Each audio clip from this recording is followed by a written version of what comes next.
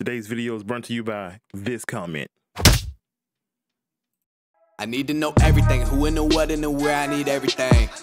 Trust me, I hear what you're saying, but act like it's new what you're telling me. This is the effect I'm looking to recreate today. If I do say so myself, I think I got pretty damn close. Let's get right into it. To get started, I got my subject masked out. Then the second clip underneath it is the background. You're going to highlight the background clip, right click, go to Open in Fusion. In Fusion, you're going to grab a background node.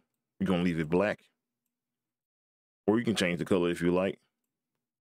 With the background node highlighted, you're going to grab the rectangle mask. In the Inspector tab, check Invert. And then you're going to resize your box. You want to make sure the box actually cuts into the subject to get the background cutout effect.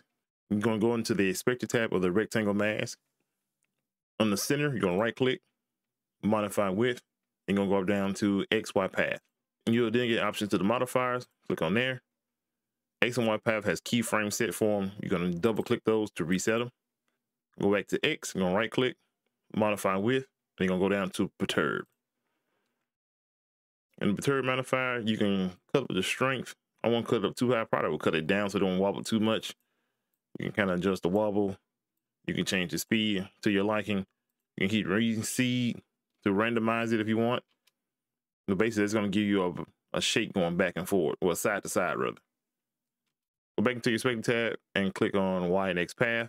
You're going to go to Y, right click, modify width, perturb again. Change your settings to your liking. And that's going to animate the background, or animate the mask rather. That's the effect. It's a simple but a real cool one. Make sure you hit that like button, subscribe to the channel, drop a comment down below, and I'll see you in the next video.